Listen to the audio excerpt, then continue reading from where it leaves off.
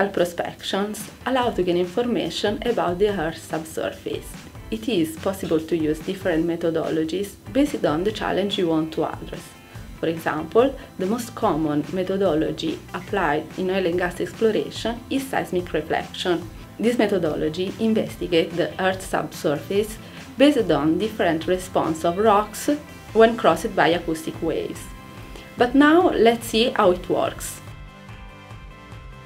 An acoustic source produces acoustic waves spherically propagating through the Earth. Such waves travel in the subsurface till they reach a discontinuity that, in our case, could be represented by an interface between two different lithologies that are characterized by different rock properties. Each discontinuity generates reflected waves that reach the subsurface and can be detected by an array of receivers. These receivers act as recorders of the travel time between the source and the receivers. All this data will be gathered and processed in order to get the final image of the subsurface. Seismic acquisition could be performed in two different ways, onshore and offshore. The main difference between these two methodologies are the type of source and receivers.